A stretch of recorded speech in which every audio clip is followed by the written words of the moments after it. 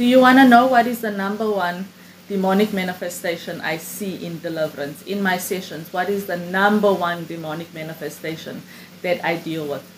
It is a tag team between Jezebel and incubus succubus.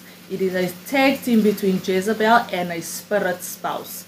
Let me tell you, this fake sexual revolution and sexual liberation and sexual freedom that we think we have gone through the last 60 to 100 years, it was a lie, it was a tactic from Satan.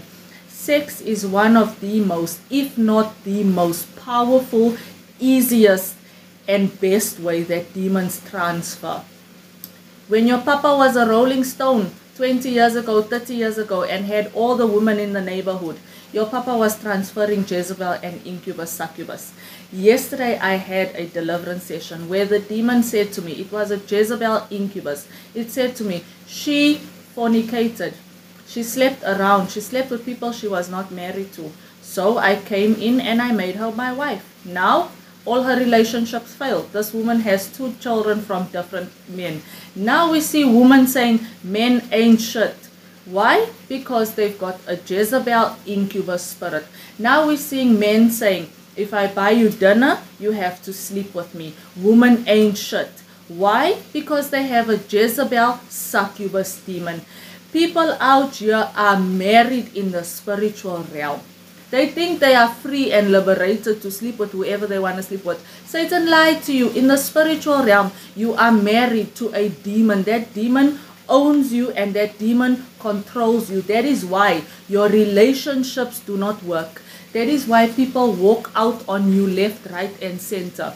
That's why now you've got a hatred and a resentment and bitterness towards the opposite sex. Because that is what Jezebel does. That is what Jezebel does. She come in, she makes women hate men. She makes men hate women. But she wants you to have sex and have sex and have sex with whoever you can have sex with so you can spread her around.